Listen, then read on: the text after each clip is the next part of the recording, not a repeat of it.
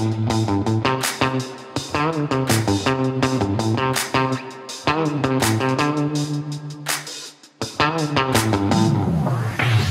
guys, okay, I know what you're thinking. You're thinking, Rob, where have you been? What have you been working on? Well, I've been working on Nvrtr, of course, and I hope you've been there to check it out because we've gotten some great feedback and we've made a lot of changes. Maybe some stuff you haven't seen. In fact, I'm going to tell you about 2 things today that I think you're really going to like, and you're going to want to share this because I think a lot of people are going to want to use this. So let me switch over and let's check it out. I want to get right to the thing that's really cool that I'm really excited about, and it has to do with maps. And it's a custom feature made just for groups. So let me first jump in and go to the Sasquatch North America group. So what you'll see is that now at the heading of the group, we've got a custom group map. Now this map will actually have the location of every location post that's been made in the group. So the cool thing about that is now you can look for trends in this larger map and see maybe where things are happening. And it is a full Google map, so the nice thing is you can really get in there and drill down and change how it works and find out what's going on. I think this would be great for research. So let me just jump out of that and say, how do we get things on this map and how does this work? Well, you can see one post right here. This is the Patterson-Gimlin film location, and I've placed that here. And then if we look on the map, we can find that. I think that one is the one we're looking at right here. Yep, that's it. There's the coordinates, Patterson-Gimlin film. And if I click to open that post, it will actually do that, take me to the post. There's a discussion I've already started about where's this information has come from, and we've started that in the comments. So I think that's going to be a great way to talk about events and sightings that happen. All right, so but how do we get here? Like how do we get to this point? So what if I wanted to add a new sighting or a new location? Well, let's do that.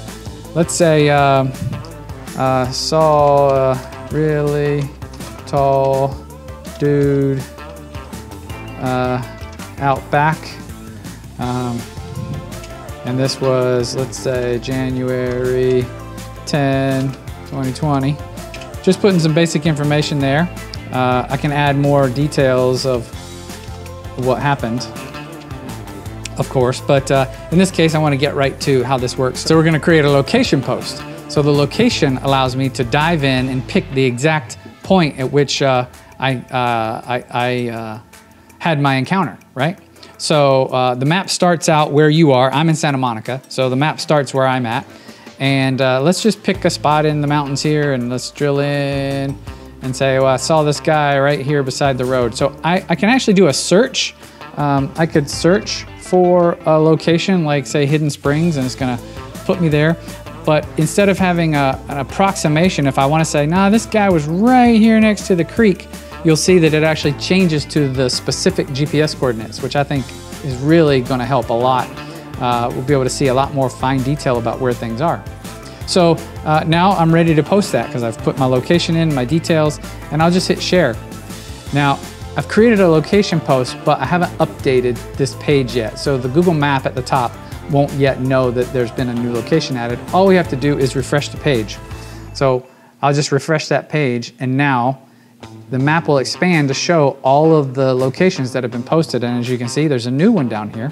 Let's check it out. Yep, it's all really tall dude out back. So I hope you like that. Really hope that feature helps sites like the Bigfoot sites and other paranormal sites that are searching for things that are out in the wild and want to keep track of those locations. So in any case, love to see how you guys use that. Now there is another way to do this, and you don't have to rely on the default map that we've integrated in. You can use your own map that you create. So that allows you to choose which post will appear. So let's say we didn't want to just have any post that gets created show up on our map. We want to actually have our own custom map. Well, there's a way to do that.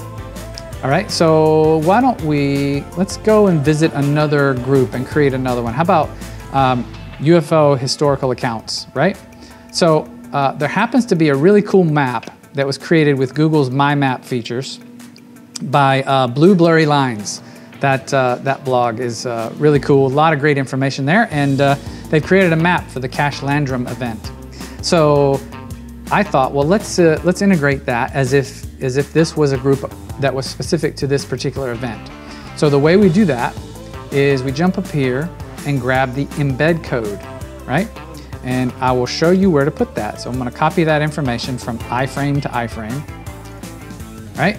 And now let's visit our site. Let's go edit that.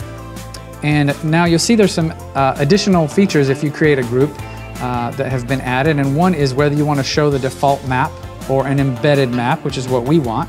And then I'm just going to paste in the embed code for our custom map.